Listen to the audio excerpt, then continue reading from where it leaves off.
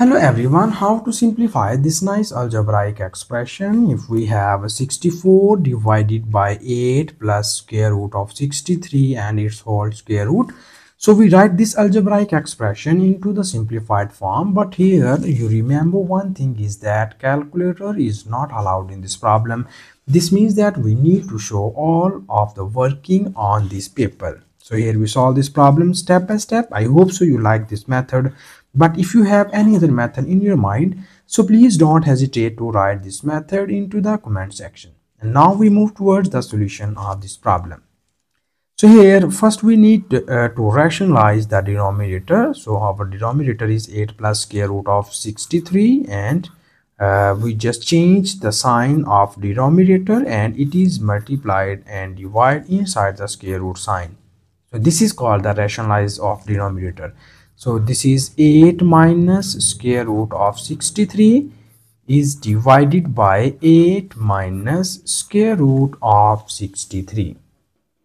And here we need to multiply the corresponding terms. So we have this is 64 is multiplied by 8 minus square root of 63. And here in the denominator side we have these are the two same terms. So here we use the nice algebraic formula. You know about that. If we have a square minus b square is equals to a minus b times of a plus b. So here we need to apply this nice formula. You see here this is our a term, this is our b, this is also our a, and this is also our b. So it will be written as a plus b times of a minus b.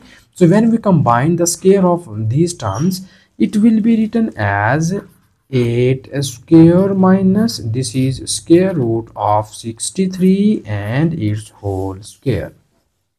And now here in the next step we need more simplifications, and it will be written as this is square root of 63 into 8 minus square root of 63 divided by, here we know that 8 square becomes 64 minus this 2 and square root are gone, and we get here 63 only.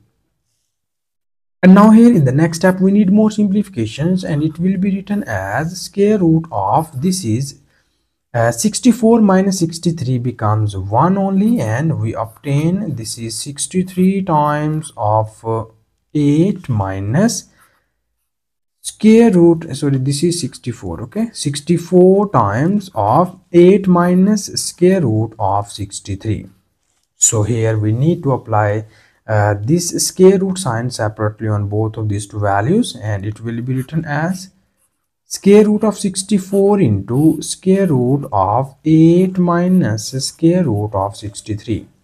And we know about that square root of 64 becomes 8 into this is square root of this value, and here inside of this square root sign we multiply and divide by 2. So when we multiply it by 2, it will be written as 2 times of 8 minus square root of 63, and it is divided by 2. Here we multiply and divide this term by 2. And here further in the next step we need more simplifications, and we get 8 times of square root of, we multiply 2 on both of these values, and it will becomes 2 times 8 becomes 16 minus this is 2 times of square root of 63. And we write this 63 as 9 times 7. We know that 9 times 7 becomes 63, and it is divided by 2. And now here in the next step we need more simplifications, and it will be written as, here we have 8 times of square root of this is 16, and we write this 16 as 9 plus 7 minus, here we need to apply square root separately on both of these two values, and it will becomes 2 times of, we know that a square root of 9 becomes 3 into square root of 7 becomes square root of 7, and it is divided by 2. So here we need to rewrite this equation as this is 8 multiplied by we have this is 9, we write 9 as 3 square, plus this is 7, we write it as square root of 7 and its whole square, minus this is 2 times of 3 times of square root of 7, and inside the square root we divide by 2. And now here we need to focus inside the square root sign, and here we get the term like this. If we have a square plus b square minus 2 times of ab, so inside the square root we get this type of term, and you know about that these all, when you combine the square of all these terms, it will be equals to a minus b whole square. So this is a square plus b square minus 2 times of a and b. So when you combine all of these terms, we get the complete square of this term is, this is 8 times of, inside the square root we get 3 minus square root of 7 and its whole square, and it is divided by 2. And further, in the next step, we need more simplification. We apply square root separately on both of these two values, and it will becomes 8 times of square root of 3 minus square root of 7 whole square divided by square root of 2. And now here this 2 and this square root are cancelled out by each other, and we will get here 8 times of 3 minus square root of 7 divided by square root of 2. So here, in order to write our answer into the simplified form, we multiply and divide this term by square root of 2.